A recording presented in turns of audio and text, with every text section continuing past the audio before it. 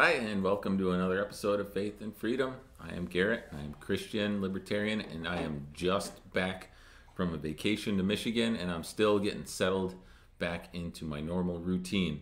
And there is so much I could potentially talk about going on right now. We got the Kyle Rittenhouse jury deliberation. We will see what happens with that. I think it'll be interesting. So here's my prediction up front. And this will probably get released after whatever happens. My prediction is if he is found guilty, the right generally and his supporters will be upset, but they will vent mostly on or almost entirely on their keyboards. If Rittenhouse is found not guilty and acquitted, the left will lose their minds and there will be physical property damage and probably violence in the streets. So I'm just putting that out there now. We'll see what happens. I'm hoping that, I am trusting that God's will be done and that justice will be served. So there's that. I'm not going to talk about that. I'm not really going to talk about my vacation, although I had a wonderful experience.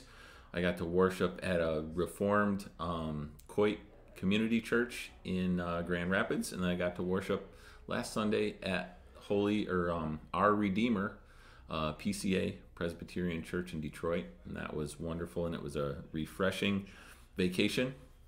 While I was on my vacation, I got to do some reading in the book that me and my pastor are reading together, Carl Trueman's book, The Rise and Triumph of the Modern Self. And it is absolutely amazing. It's a little bit, it's not a happy book because it's kind of an explanation of how we got to today's modern society, where it's basically a postmodern, choose your own adventure, choose your own gender, choose your own whatever you want to worship, your truth is your truth type of disaster. But he takes it all the way back to the Romantic era, to Hegel, to some other Romantic philosophers, and all the way up through the late 1800s, early 1900s.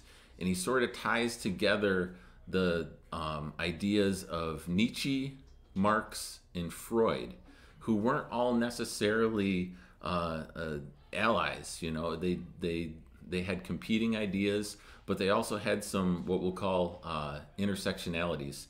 And it was just an odd sequence of events where I was reading that book and I was checking my Facebook feed, and one of my libertarian friends posted on there, kind of a funny meme, college whiteboard, Nietzsche, God is dead. God, Nietzsche is dead. And that was the meme, and I reacted to that, and then I felt compelled to comment, and I said, don't you think it's sort of odd how a lot of communist or atheist communists end up either lunatic or suicidal? Because Nietzsche lost his mind at the end. I'm not a Nietzsche expert, and that's sort of where this is going, but I know that he was not right at the end. He totally lost it. And you have others like Jean-Paul Sartre, who was an existentialist atheist, sort of kind of along the lines of Nietzsche. Like I said, I'm not that familiar, but the whole way through his life, he sort of preached, I think, therefore I am, and all there is this existence and this life, and whatever is in my brain is sort of my idea in my truth or whatever, sort of like a postmodern grandfather. But at the end, Sartre got a little antsy. He according to and I haven't cross-referenced this, but there is a reference on Wikipedia that some letters that a person who was with Jean-Paul Sartre at the end said that he got very spiritual and very like Judeo-Christian, and realized it almost sounded a mix of Judaism and Calvinism. Like he thought that he had a purpose. It was a total opposite of what he preached during his life, which I think is interesting, because it's easy to be an existentialist and an atheist when everything's going good for you. You're young and healthy, But when the rubber hits the road and you get diagnosed with stage 4 brain cancer or pulmonary embolism, like John Paul Sartre had because he smoked himself pretty much to death, when you start facing death in the eye, that changes your philosophy drastically, I would think. And I know I've talked about this before, but I think that's kind of what's sort of standing in the way of revival in America, is that we're a little too cushy, we're a little too comfortable, and we don't have that clear view of how perishable we are. So anyway, my comment on my friend's post spurred some other comments, and I'm not sure who these folks were. I think they were some of the more atheist libertarians. And one, like, I checked out his profile. You know, when someone counter comments you, of course you're gonna go check out their profile and see what they're up to, right? Well, I looked down like his favorite books or whatever, and he's like a Nietzsche fanatic, and he's, how dare you call Nietzsche a communist?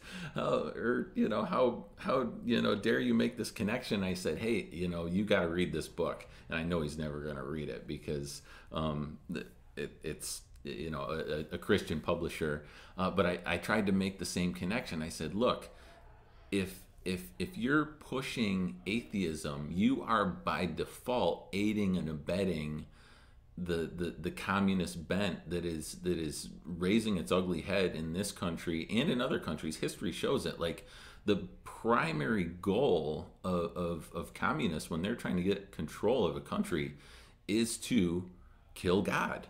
Essentially, what Nietzsche was preaching. If they can get God out of the way, the only things that you have left to prioritize is either yourself or the state, and they want complete control.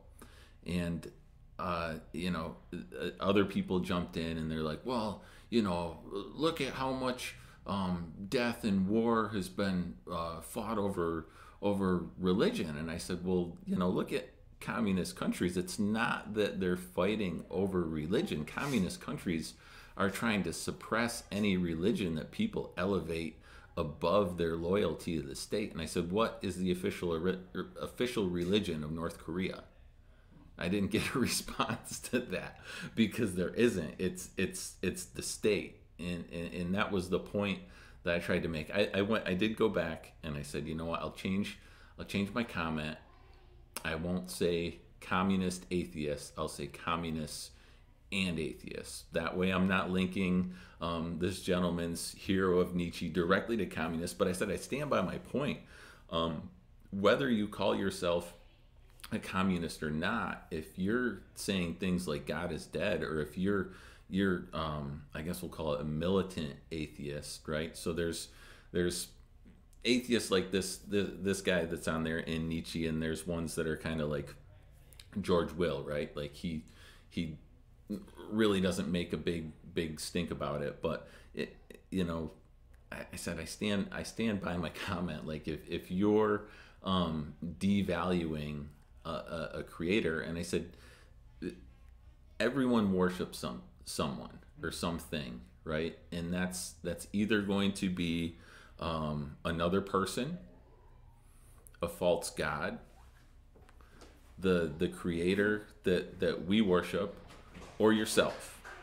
And this gets back to Romans 1.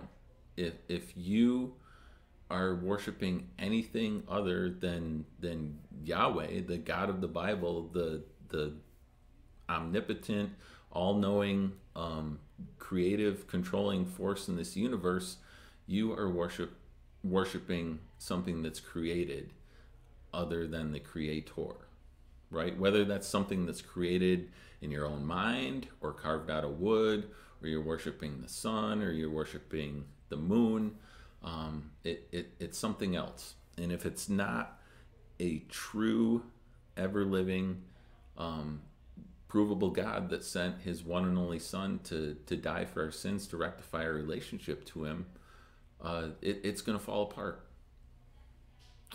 Everything else is sinking sand. And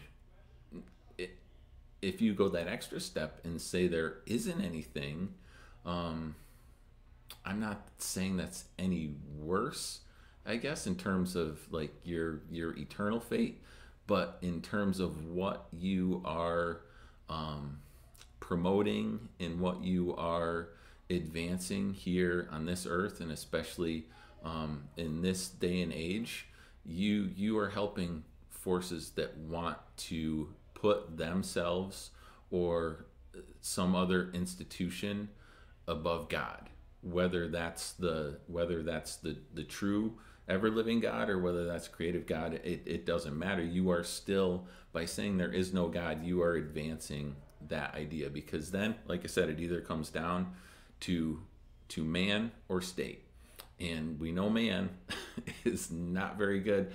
This is kind of how we got to, and that's the point that Carl Truman makes, is what we have now in this country and throughout the world is the chickens coming home to roost from decades and decades of rampant self-worship, of everybody basically creating their own God and worshiping their own needs and their own fleshly desires. And his point in the book that I'm halfway through is that it didn't just happen in the 1960s with the Cultural Revolution or the sexual revolution or the hippies and all that. It goes way far back to the Romantic era and has basically been 2 centuries worth building on each other. And these left-wing communist and socialist philosophers like Marx and Engels have been helped and aided by people like Freud and like Nietzsche, who have diminished the value of God. So we've changed from an environment where the human, they call it the imaginary, changed from the fact that there are other forces in this world that are in charge of what happens to us ultimately as individuals, as humans. That's how we were for a few thousand years, even more than that. So Old Testament times up through, let's call it like the 1200s. The idea was that there is a force that is controlling our destiny and what happens on this earth, the climate, the natural events, and that, to a point now that's just in the last like 500 years or so, that we are in charge of that we have all this control over our own destinies, over the environment, over our climate, over our landscape.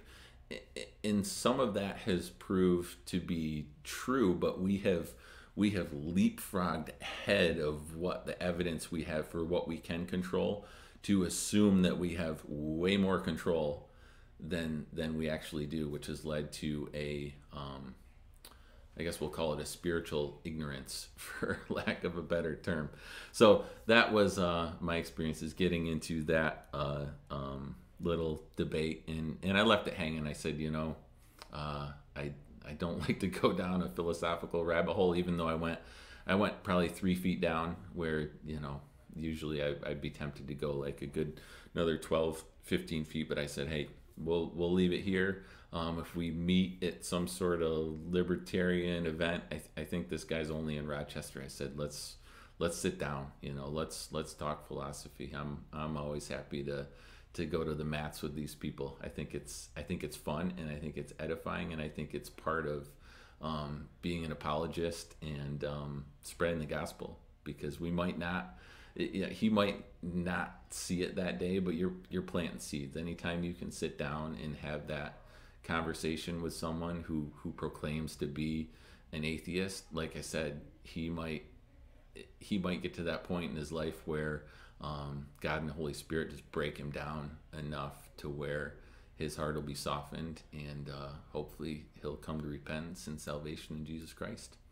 So that was my not the highlight of my vacation, but just what was on my mind tonight. So thanks for joining me for another episode of Faith and Freedom.